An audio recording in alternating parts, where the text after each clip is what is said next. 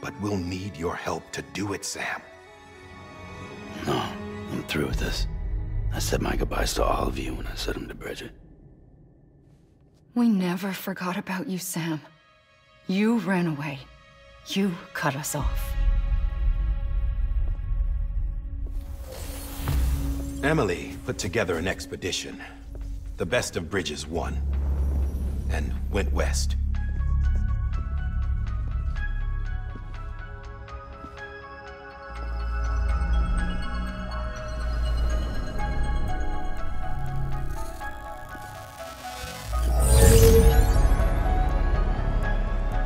I led them past craters in BT territory. I kept them safe while they searched for survivors. Never once missed a BT. Saw him coming a mile away.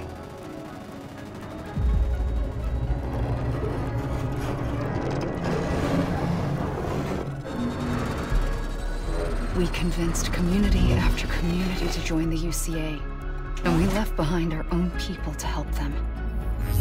It took us 3 years, but we managed to make it all the way to Edge Knot City. All the way to the Pacific. Jesus. Yeah, but then everything went to hell.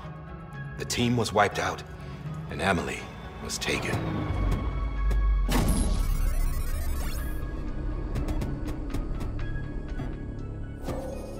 Taken? I'm not being kept in a cell or anything like that. I'm allowed to use their facilities and to speak with you whenever I want. I just can't leave the city. It's all to safeguard the continued independence of Edge Knot City. Well, that's what our keepers are saying, at least. They want the UCA to leave him be.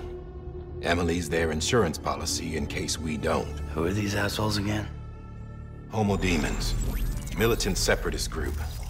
They run Edge Knot City. I've heard of them.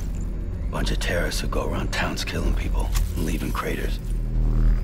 Right. Nothing's off limits for them.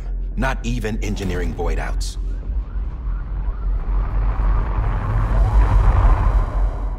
You think the suicide that took out Central Knot was one of theirs? Could be. There are extremists like the demons everywhere, plotting in the shadows.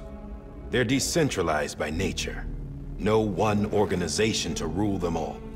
Just a common ideology. I know not everyone shares our vision for the future. If we Americans don't come together again, humanity won't survive. I carried my mother's message to people all across the country. But not everyone